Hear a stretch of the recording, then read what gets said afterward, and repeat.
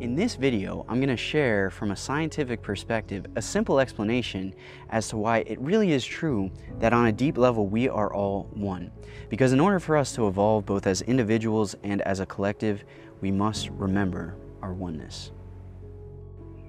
Astronaut Edgar Mitchell was the sixth man to walk on the moon, and he had a powerful spiritual experience while he was in outer space.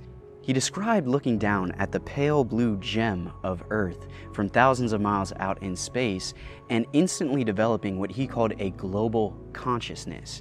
He said, "I experienced an ecstasy of unity. I not only saw the interconnectedness, I felt and experienced it sentiently."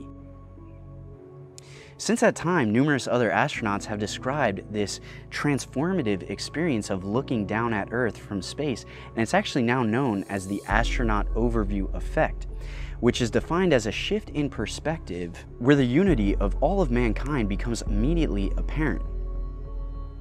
But it seems that humanity has forgotten this ancient and fundamental truth of oneness. I mean, looking around the planet today, in many ways, we're more divided and more polarized than ever before. Could it be that the ancient mystical teaching of oneness and unity is exactly what we need in this world to heal and evolve and awaken to higher consciousness? Personally, I do believe so.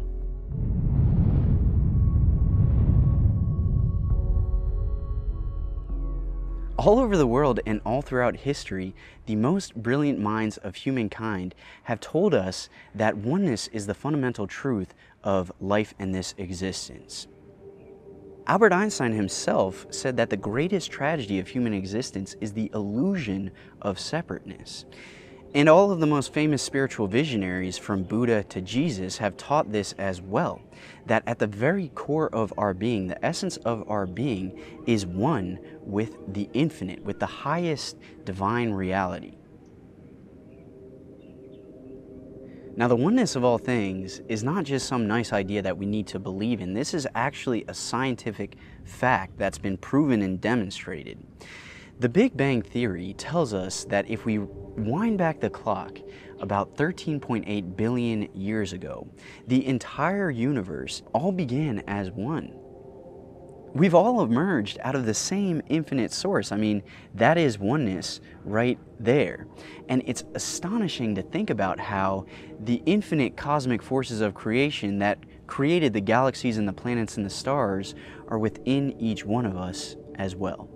You may have heard this idea that we are made of stardust, which is true, but even more fundamental than that, we are made of source energy. We are source energy beings. Now, quantum theory adds a whole new layer to this discussion as well, because quantum physics has demonstrated that when we look on a subatomic level, all of this world of matter and material, the material universe, emerges out of energy. That everything is an expression of an underlying field of energy and potential. The idea of separateness breaks down.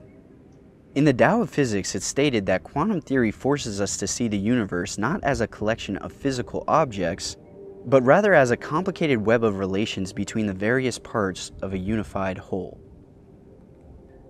I want to invite you to really let this sink in and feel this truth, feel this knowledge that what I am, what we are in our core, is unified with the earth and with the cosmos and with all of creation. Although it seems on the surface level that we are separate and distinct, on a deeper level, we're all like waves in the infinite ocean of life, this infinite source energy field of life. And this is really an appropriate metaphor, because if you look at waves on the surface of the ocean, you can see that there is separateness between the waves. Two waves are separate and distinct. However, on a deeper level, if you look beneath the surface, there's unity, there's oneness. They emerge out of the same unified whole, the same greater reality. And this metaphor applies exactly to you and I as waves on the surface of this ocean of life. We all share the same essence. We're all made of star stuff. We're all made of this same fabric of life, right? And so while on a surface level it is true that yes, we are separate and distinct, we celebrate the beauty of diversity and multiplicity while also recognizing on a deeper level, on a true self or consciousness or soul or spirit level, we are one, we are unified.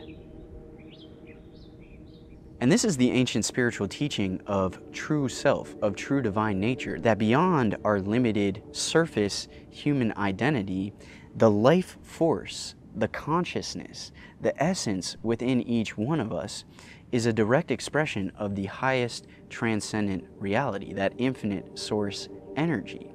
And it's interesting to note that coming back to science and quantum physics, there is this idea of non-local consciousness, that in order to truly understand how quantum physics works and operates, we have to understand that consciousness isn't created by the physical or material brain. It's non-local. It is fundamental to life and existence. It's outside of space and time. This is a radical shift in perspective. This is an expansion of consciousness. And this is really the key point to this whole thing, is that as our minds open to this expanded awareness of oneness, so too do our hearts open. We begin to feel more compassion, more love, more kindness, more cooperation.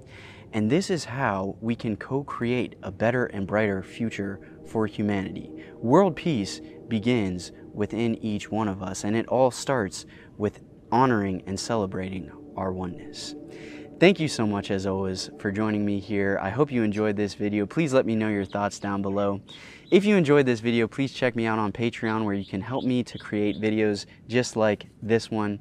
Thank you so much. I appreciate you all, and I'll see you back here very soon.